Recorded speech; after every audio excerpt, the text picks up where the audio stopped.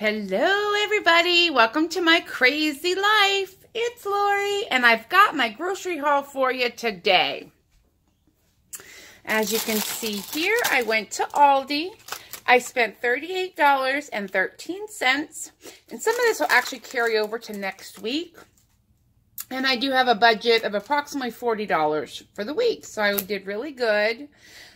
I will show you that, and then if you want to take a screenshot for pricing, I know some folks like to know how much things are, but I'll tell you as I pull it out.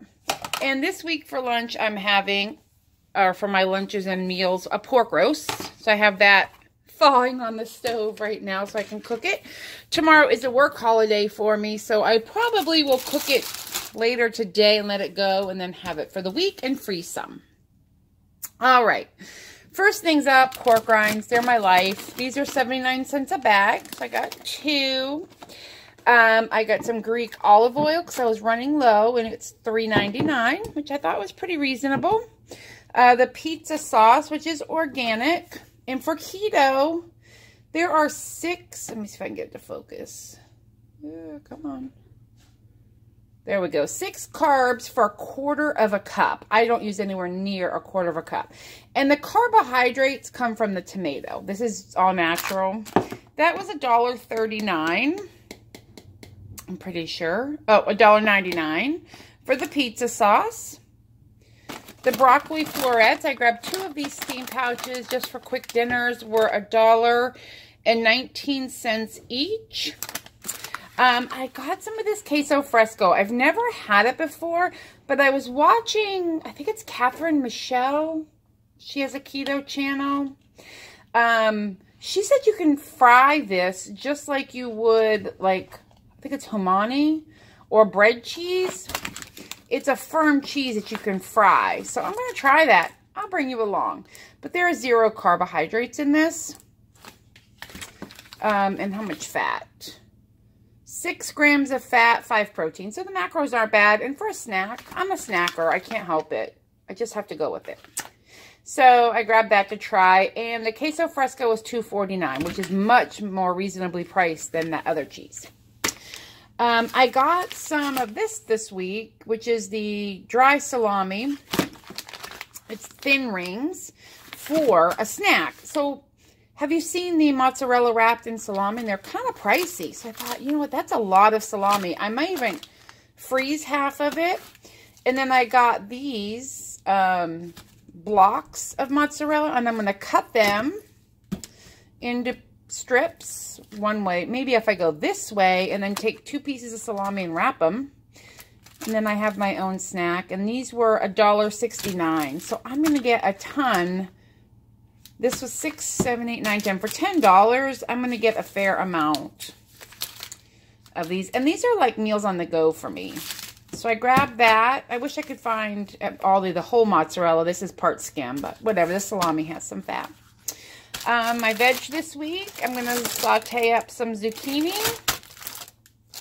I did buy an avocado, which was 49 cents. The zucchini was $1.39 for that. And that'll feed me several meals. And then I have my broccoli. I got a pound of bacon, which was $3.49, which I feel like is pretty much their normal price for this bacon. 2 creams, they were $1.55 a piece. I have some in the fridge, but the goodbye date is March. So I'm like, well, they're always out, so I'm stocking up. My stevia erythritol packets, and this is $2.99. And then I bought a spaghetti squash, which I can also cook this week. Probably won't cook it during the week because it just takes like 45 minutes. And that was $1.98 and some butter. So as you can see, some of this stuff will carry over into the next week. And when I see a good deal on something, I may buy it if I think it'll last. And that way, you know, budget. Gotta keep budget in mind. So that's where we're at right now. We're going to put everything away. And by we, I mean me. And I'm going to put this roast in the crock pot, I think. All right. I will come back when I start cooking.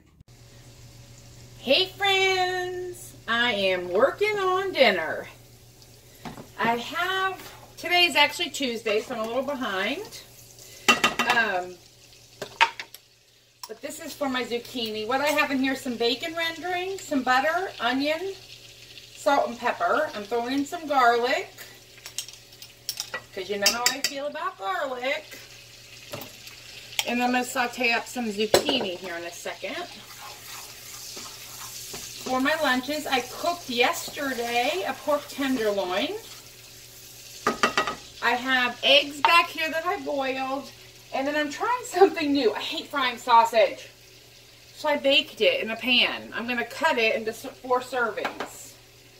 Or actually 5 servings. And then I'll have 1 left over for breakfast this week. So I'm having hard-boiled eggs. I cut up a whole ton of zucchini. Because I'll eat this during the week too with my dinner. Kind of been craving green veg. So that's kind of my plan this week. I'm just going to saute up this. I have my pulled pork. I made that huge tenderloin. I kept half out for lunches this week. Half is in the freezer, so coming up in a few weeks when I want pork again, I'll just grab it out of the freezer. Maybe I'll season it, season it up a little differently. Put on, you know, different seasoning on it, or cook it with some different vegetable, or make like a wrap. Do like an Asian inspired wrap. Would be good. But it is 6:43. It's a little late tonight. I decided I better get my lunches going and get packed and get ready for bed. Alright, so I'm gonna pack up my lunch. I'll bring you back and show you what everything looks like once it's complete.